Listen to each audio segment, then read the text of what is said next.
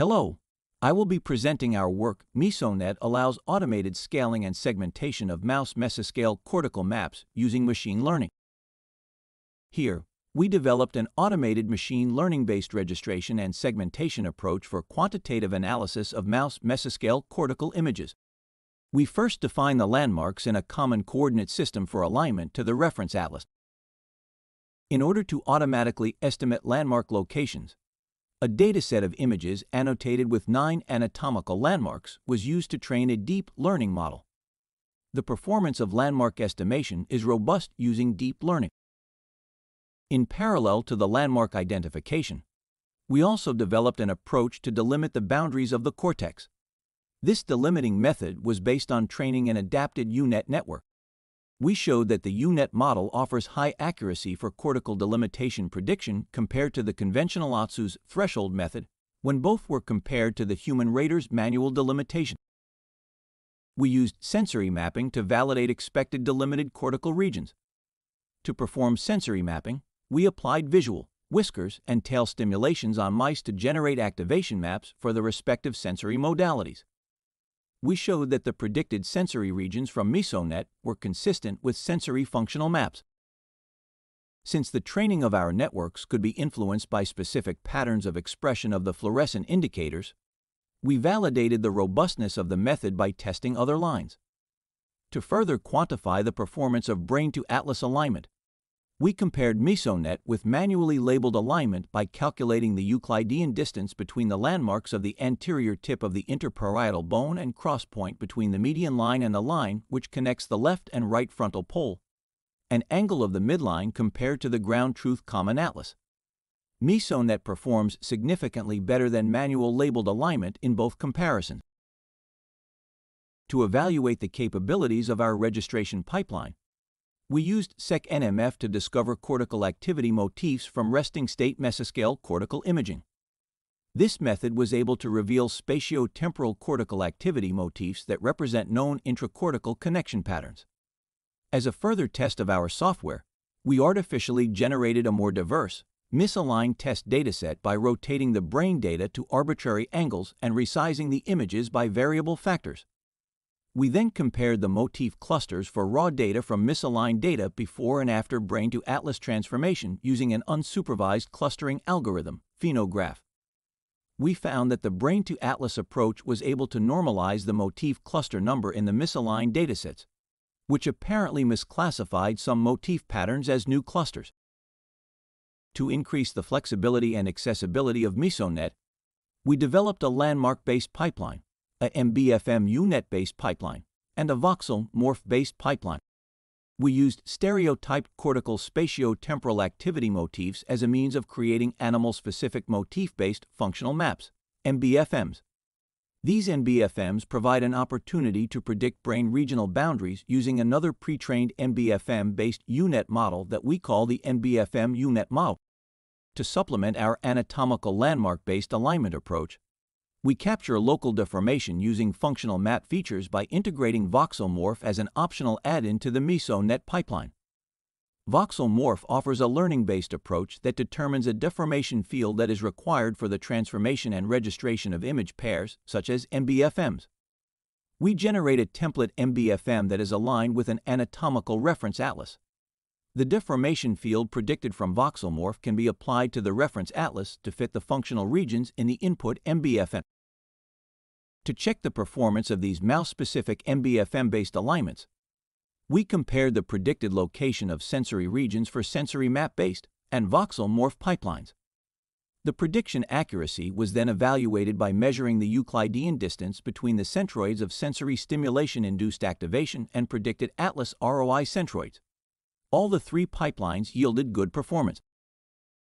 Overall, we apply machine learning models to automate the registration and overlay of the reference atlas and the segmentation of brain regions using mesoscale wide-field images with high accuracy. We developed animal-specific motif-based functional maps that represent cortical consensus patterns of regional activation that can be used for brain registration and segmentation. Our automated pipelines can be combined to consider both anatomical consistency and functional individual variations to help better analyze brain regional activity. Our open-source platform, MesoNet allows researchers to register their functional maps to a common atlas framework based on cortical landmarks and will help comparisons across studies.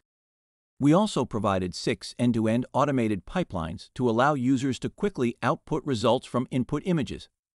Next, we will show a demo video of these automated pipelines. MesoNet has 5 pipelines available for you to use. The first pipeline is the Atlas to Brain pipeline, used for aligning a standardized brain atlas to your brain image inputs. Starting MesoNet is as simple as running import MesoNet and then running the command mesonet.gui start. This brings up the graphical interface of MesoNet, which usually takes a few seconds to load given the need to find the GitHub repository on your computer. Once the interface loads, you can go to the input folder and select your input brain images. These are just standard calcium brain images that you can use from your data. And then you select your output folder.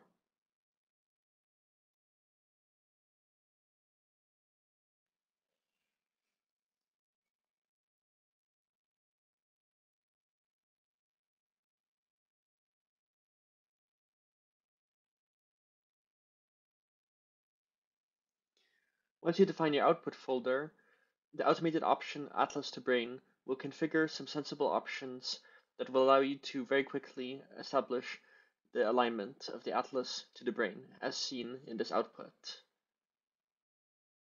In the second approach, you can align your brain image to the standardized atlas, in effect normalizing the brain images to the atlas.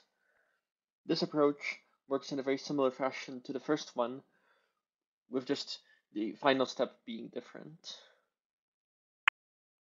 Here, once again, we define our set of input images, which in this case will be the same as those we used in the first pipeline, a set of brain images. Once again, we define our output folder.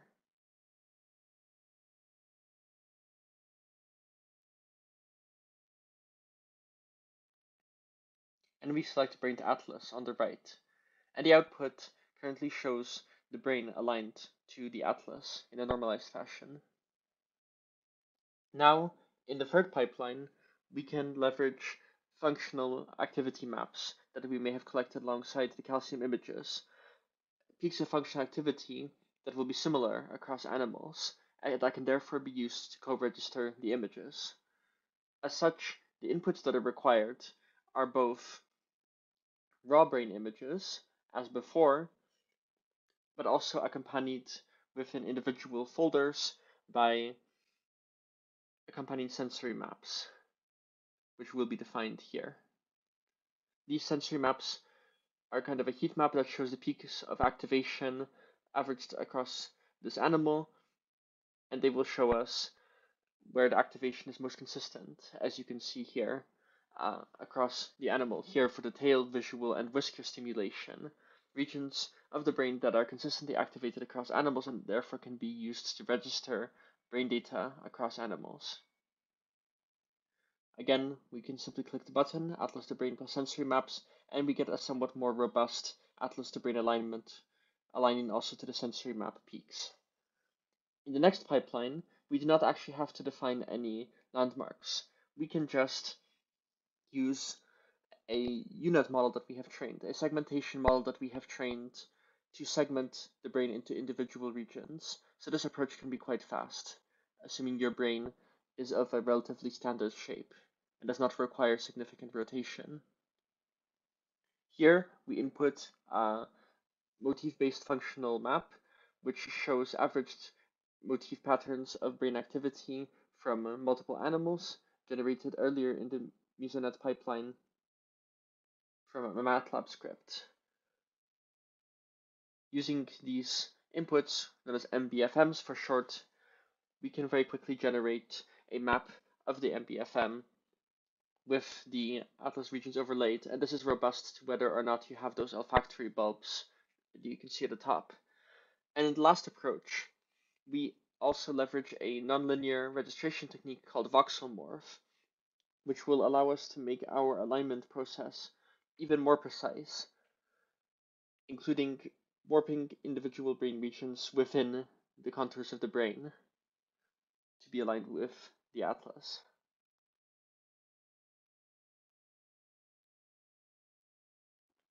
As we can see here, we have some highly skewed and angled images paired with aforementioned MBFMs, and the voxel morph process will register this MBFM functional map to the raw image.